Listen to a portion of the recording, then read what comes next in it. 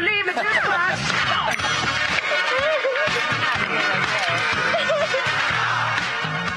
Oh, this is so much fun.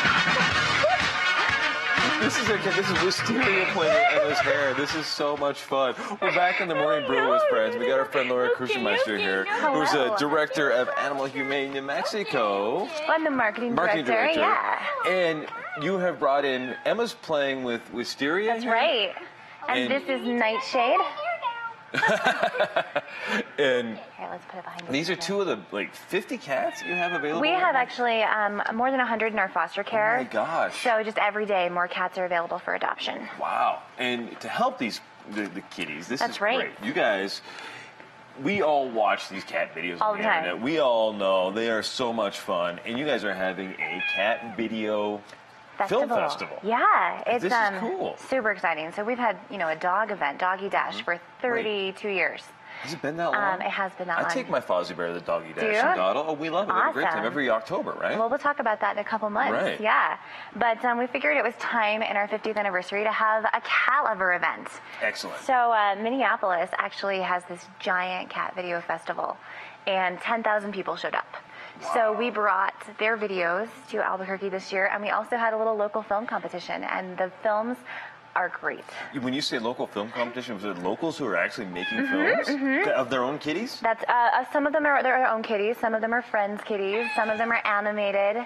That's really, very cool. they're the best. Well, we've got one. I think this is the horror kitty, that we could show. This is a cool video here. It's one of our favorites.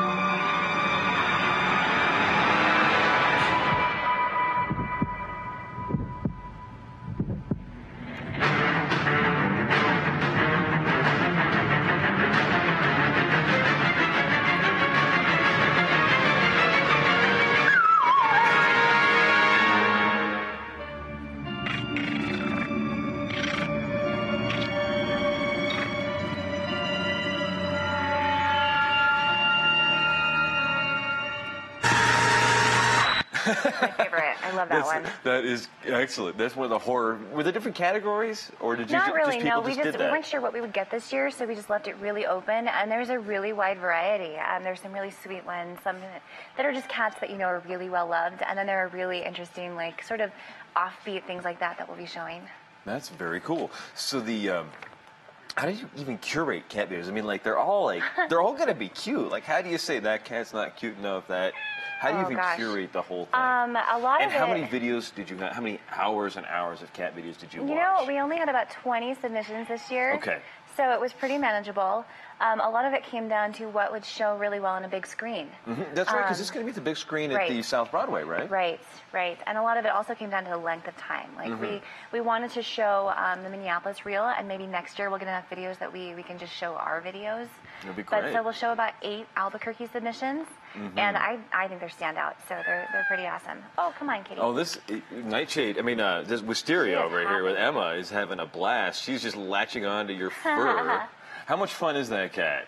Very fun. If you didn't have two at home, right?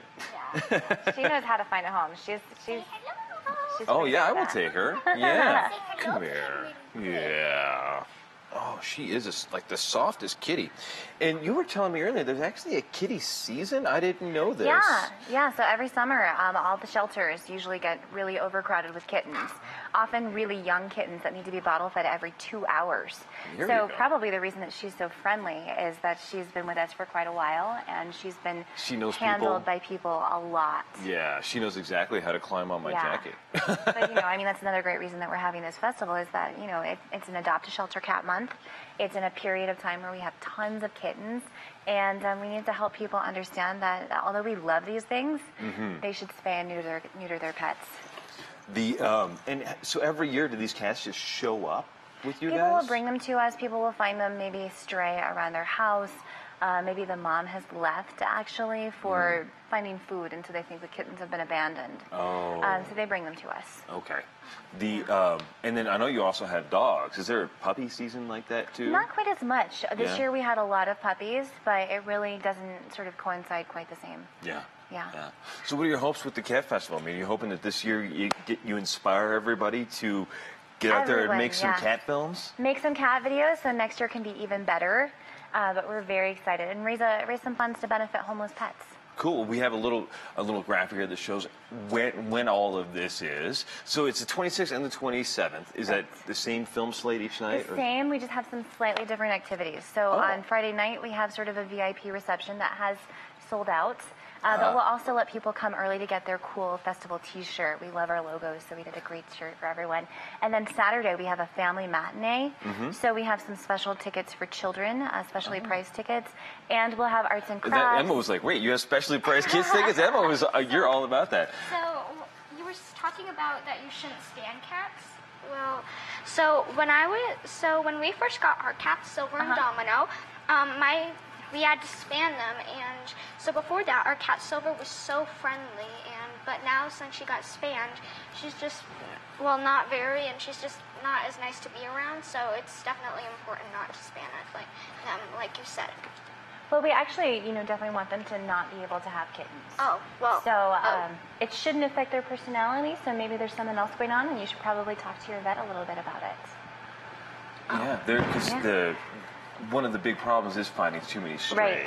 Right. Like kittens can find homes really fast. We have hundreds of them, but then there are all these other older cats that also need homes. Right. Well, now I know. Yeah. Right? Same thing with dogs and everything, ocelots. That's right, ocelots, homeless ocelots. Right. I'm sure there's a few of them out there.